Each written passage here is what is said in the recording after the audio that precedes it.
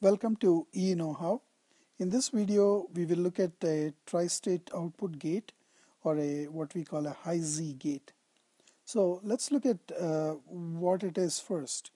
So in digital electronics, usually what happens is you have, say, a gate, for example, an inverter driving a net. So we will call this net 1, and then usually the net 1 would go to a few more places.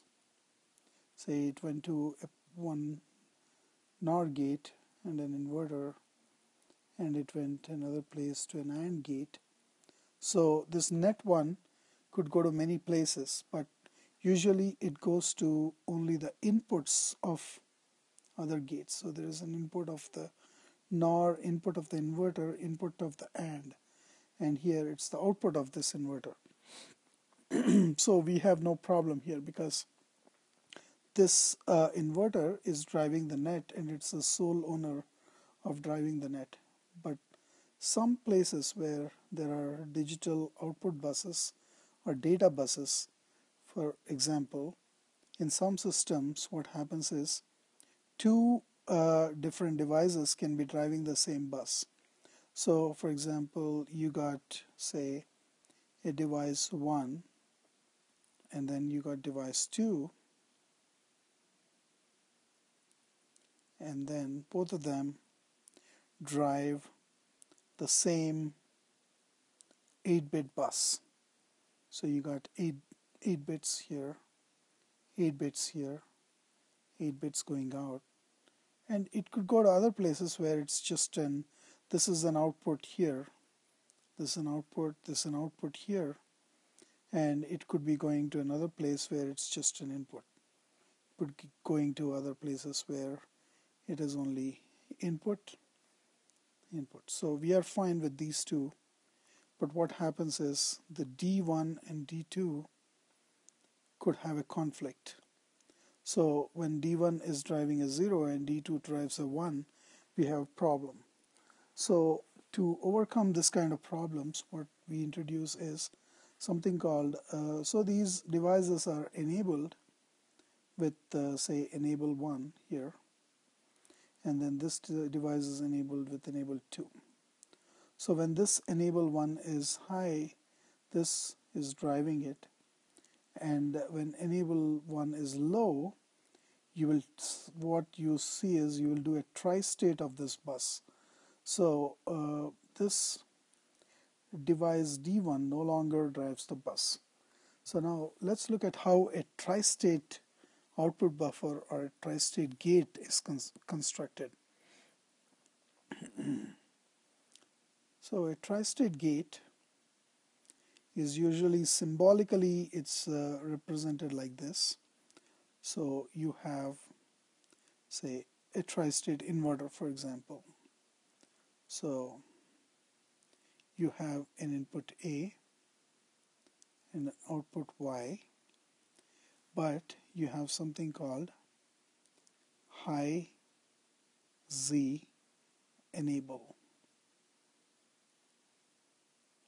So we will call this HZ. So when HZ is high, this output is supposed to be tri-stated. So let's see how this is constructed here. So we have two P channels in series and we have two N channels in series. So these two are N channels, and these two are P channels, and this is the output. This is the output, and this is VDD here, ground here. And what we do is the input A is actually connected here. So this is the input A. So these two MP1 and MN1 act like the inverter P and N devices. Now we have what these two MP2 and MN2 do. or they cut off the path towards VDD as well as towards ground when high Z is high. So the way this is implemented is you have HZ coming in as an input, and then it's inverted to get HZ bar invert, and this HZ connects to this P channel input. The HZ bar connects to this N channel input. So now what happens is, now let's look at the condition when high Z is 0. So high Z bar, so let me put this Z here. So this high Z bar is high, so MP2 is on and MN2 is on. So the path to VDD and ground are on, so it acts like a normal inverter depending on what is at the input A. Now let's take the condition where high Z goes from 0 to 1, high Z bar goes from 1 to 0. So high Z is high, then MN2, the gate, is ground, so MN2 will be off. This transistor is off, so there is no path to ground. And same thing happens here, because when the high Z goes to VDD, MP2 will be off. So this MP2 is off, and then there is no path to VDD. So then what happens is the output, irrespective of what is applied at the input A, the output will be floating. The output is floating. So now in this case, if you have, so this is connected to, say, a bus, for example, and this bus is driven by another tri-state inverter. It's driving this.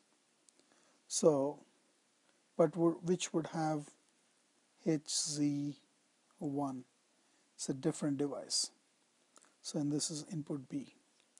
So now when HZ is low and HZ1 is, when HZ is high, so this output is tri-stated or floating, but HZ1 is low, so you will have B bar appear on the bus instead of A bar. So this is how a tri-state inverter or a tri-state gate works, and how the conflict is resolved so that two devices will not drive the same bus at the same time.